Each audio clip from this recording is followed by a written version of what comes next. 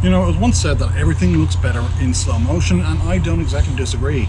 Everything does seem to look awesome and better in slow motion. The ability to slow down time and highlight an exciting moment is a must in anyone's filmmaking toolbox. However, what about fast motion video, or high frame rate video as it's sometimes referred to? High frame rate video can also highlight an exciting moment in real time by making the video as crisp and clear as possible, so you see every single action moment in perfect clarity. The thing is though, slow motion video and high frame rate video are actually the exact same thing. Confused yet? Well, don't worry, because in this video we're going to look at the differences between slow motion and high frame rate video. So sit back, relax and enjoy. This is DemonView.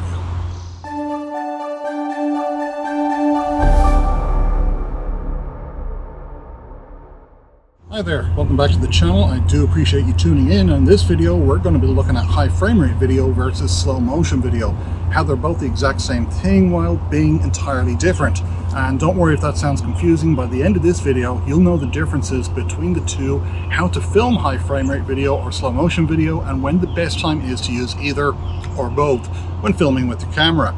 Now, before we begin, if you could do me a solid favor and hit those like and subscribe buttons, I'd really appreciate it. This is a small independent channel, and you hitting like and subscribe really helps out. It doesn't cost you a thing to do so, and it only takes a few seconds.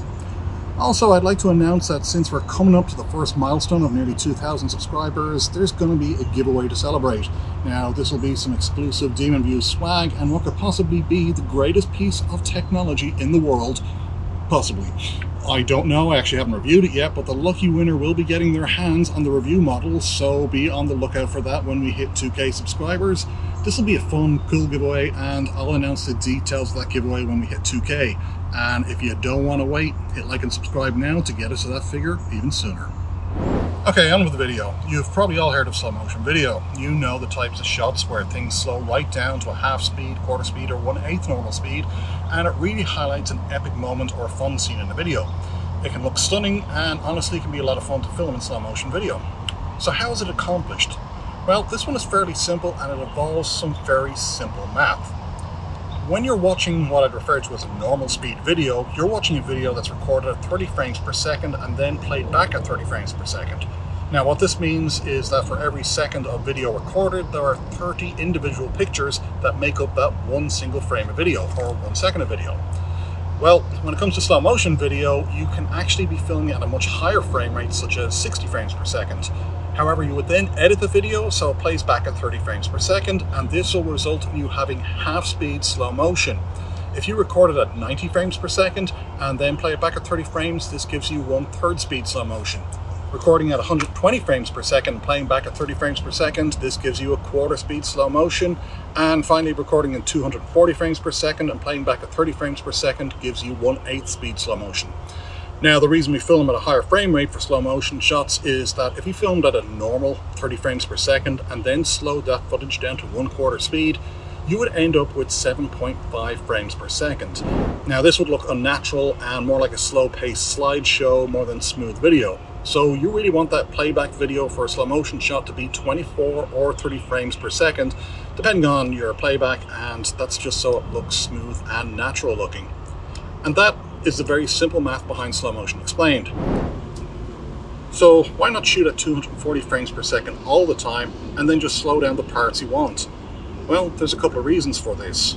Number one, you're creating some really large file sizes when you shoot at a higher frame rate. I mean, let's say you record at 30 frames per second, then you have a normal file size. If you record at 240 frames per second, then you're essentially creating file size that could be up to 8 times larger. So you could end up running yourself out of SD card space due to the amount of information that you're capturing with every second. Then number two, it's a lot more strain on your camera to shoot at such a high frame rate, so this is going to require more battery power and drain your battery even faster. And then number three, since your camera is working harder, it's going to heat up a lot faster too, and nobody wants their camera to overheat. And number four, the higher frame rate you use, the less time there is for light to hit the sensor of your camera. So higher frame rates require even more lighting. Too low light and too high frame rate, and you end up having a lot of ISO noise in your footage. So when it comes to shooting slow motion video, it's always best to do it in short bursts. This not only combats all the above listed points, but it also speeds up your editing process, as now you don't have to wade through gigs worth of footage just to find that one single shot that you want. Now, that's the basic explanation of slow motion video. So what about high frame rate video? Well, high frame rate video is something that you may have seen a lot in TV shows or movies, but didn't know what it was called. For instance, in scenes of fast action where you really want clear details showing up in an action scene to ramp up that feeling of speed, you'd film at a higher frame rate to eliminate motion blur. So if I film a water hose spraying water at 30 frames per second, you're going to see water spraying and that's fine. However, if I film the same scene at a higher frame rate, not only do you see the water spraying, you also see the individual water droplets in the spray. And this is because at a much higher frame rate, you're eliminating motion blur and now every single detail looks crystal clear. So when you're watching an action movie and see two people fighting or see some bullets striking the ground, that type of thing, this is usually filmed at a much higher frame rate than 30 frames per second to get that clarity and sense of action. Now, I know what you're thinking, this sounds like the exact same thing in slow motion, you're shooting at a higher frame rate. Well, you're right, it is the exact same thing. The difference is that you're recording it in a high frame rate, but you're also playing it back at the same frame rate it was recorded in. So if you record something at 60 frames per second, you're going to play back that file at 60 frames per second. If you record in 120 frames per second, you're going to play back that file at 120 frames per second. This means that you don't get a slow motion effect since you're playing back the file at the exact same speed it was originally recorded at. So your speed stays at a normal speed, but you're just getting much sharper, clearer images. And that's it. That is the simple difference between slow motion video and high frame rate video. How they're essentially the same thing when being filmed, but the difference is how it's played back or rendered if you're doing an edit. So when should you use slow motion versus a high frame rate video? Well, honestly, that's an artistic choice for you, the creator. Slow motion is good for highlighting a very specific piece of action, like the scoring of a goal, creating fire effect, or something that only happens for an instant, but you want that instant to last a lot longer in film. With high frame rate, think of a much longer action set piece, such as a fight scene, a motocross bike race, something where there's a lot of consistent action going on and there's very high motion. You don't want blurring, and the most important part is you don't want to break up the pace by having the whole thing filmed in slow motion and, playing it back in slow motion. A good example of this would be a boxing match, for instance. You're filming in a high frame rate to highlight the speed at which each opponent is throwing a punch.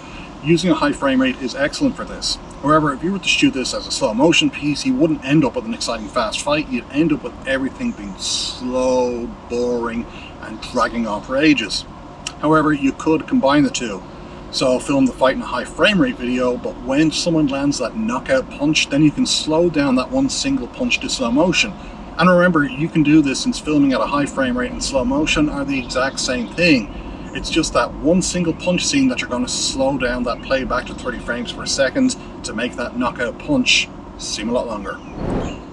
However, remember, filming in high frame rates are going to put a lot of strain on your camera, drain your battery and fill up your SD card.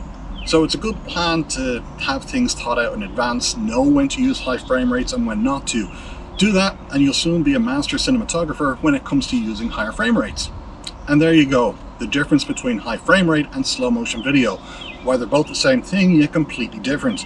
Now, hopefully you found this video helpful, and if you did, make sure you click on those like and subscribe buttons. You're really helping out this channel by doing so, and it doesn't cost you a single thing to do, so it's a win-win.